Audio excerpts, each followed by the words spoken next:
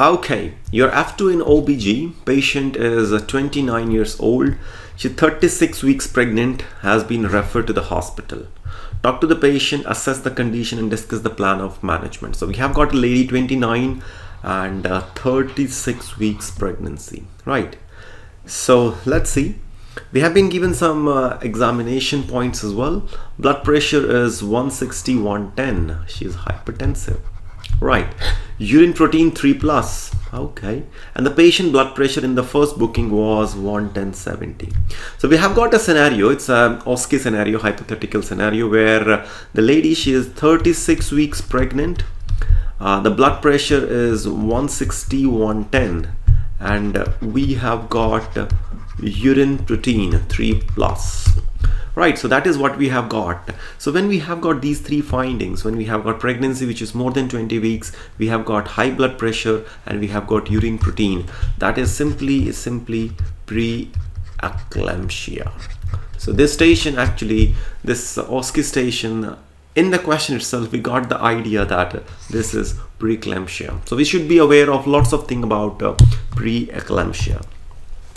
First of all, if you're talking about the signs and symptoms of preeclampsia, see, preeclampsia will be presenting with lots of things.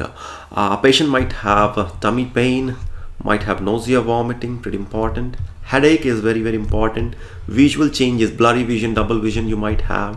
Swelling in the feet is important. Vaginal bleeding is important. You know, in these kind of things you can remember it by going from head to toe. Headache is there.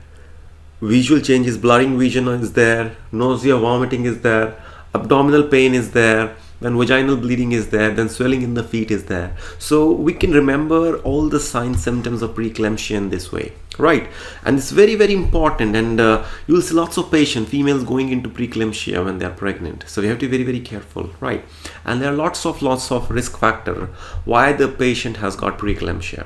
So when they're pregnant, if the age is more than 40, it is actually a risk factor for preeclampsia.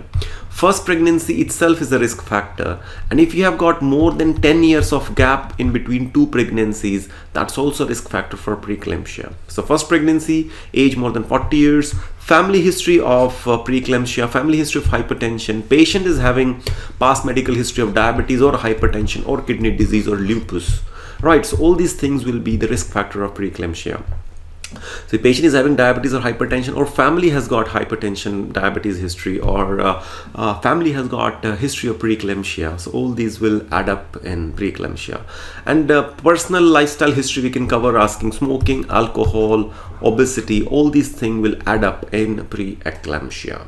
Right, so we have got lots of signs, symptoms and risk factor, because you know, when patient has got one condition, when patient has got, for example, preeclampsia, they'll be asking during the conversation, why do I have preeclampsia?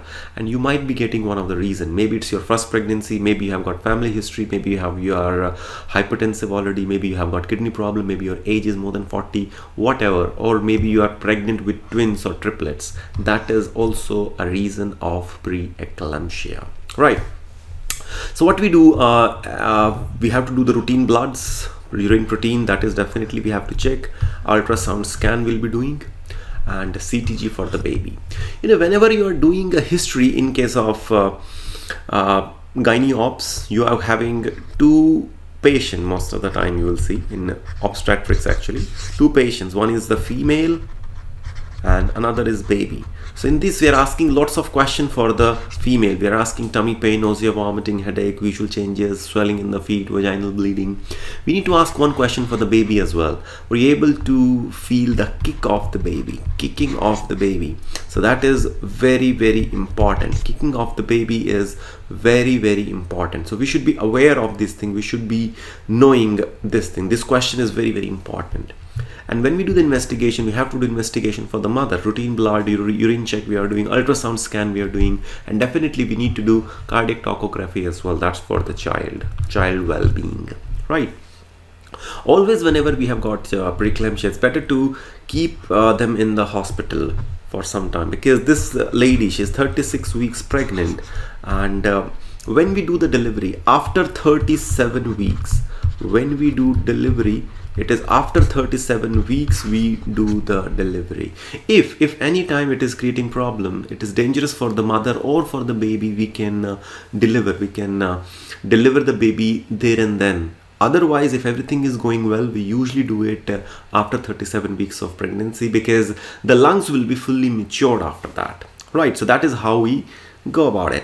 So if the lady is 36 weeks pregnant, what we do, we have to admit, we have to monitor, and we'll be giving the medication. We're giving antihypertensives. Mainly we can go for labetalol, right? That is IV labetalol is the treatment of choice for hypertension. And also we'll be keeping an eye on urine protein as well. That is the reason we are admitting, isn't it? So what you will be doing with urine protein, we'll be having an idea like how much protein she's losing, and once we're able to control, then situation will be under control. So we are doing admission, monitoring the child and monitoring the mother, giving antihypertensive, and after talking to the senior, we might consider giving one of the treatment, that is magnesium sulfate.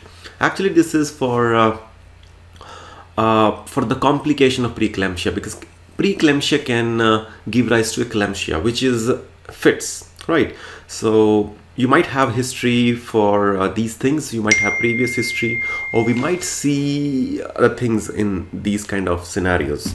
So we have to be very careful. We have to ask about any fits. If they didn't have still, to prevent the complication, we have to mention this, like I'll speaking to my senior and we may consider giving you magnesium sulfate, which is for one of the complication of preeclampsia, right? And all the medications we are talking about in these things, they are very much safe for the baby, because see, in these kind of cases, you'll see mother, they are very much concerned about the baby, and they are very much concerned about the medication that we're giving it to them. So we have to be very sure that all these medications are pretty safe, right? And admission is necessary, otherwise there might be some problem with the baby, right? So we convince the patient to stay in the hospital. And in these kind of patients, we have to monitor throughout the delivery process, can they have normal delivery? Yes, if everything is under control, we can actually try for normal delivery. That is not a problem. But sometime they ask for the pool delivery, whether we can have the delivery in the pool.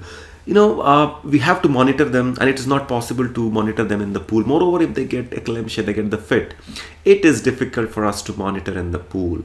So it's advisable not to go for any of these pool delivery.